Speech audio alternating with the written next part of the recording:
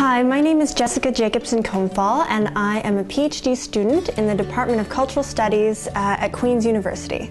My research is focused on new media artworks by Indigenous artists in Canada and the ways in which these works shape and defy conceptions of civic space and related notions of identity and community in Canadian cities.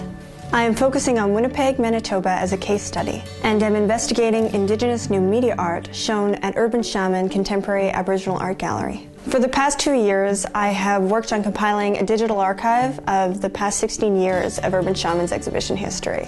My research looks at the significant impact of these works on the civil imagination in Canada by examining its production, reception, and exhibition at Urban Shaman.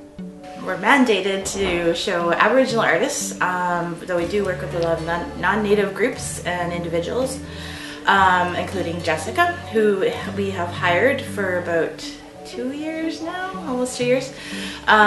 She was really interested in urban and our archives. So we wanted to try and think about what urban looks like in the past and what are all the documentation that we have from each exhibition or any of the projects that have happened. So it's pretty exciting to see it all come together. The specific focus of my study are works that elaborate creative dialogues with urban space.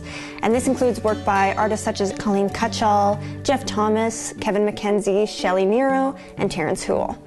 While this research is locally focused, it benefits from transnational collaboration and perspectives through the Brazil-Canada Knowledge Exchange project. Jessica's project is absolutely perfect for the kind of work we want to do because she is working with Indigenous artists and researchers, and her research is then expanding how we understand literacy beyond traditional notions to think about the ways in which digital forms of literacy are now very important in shaping how we understand who we are and how we can live together as communities in our local, national, and international contexts.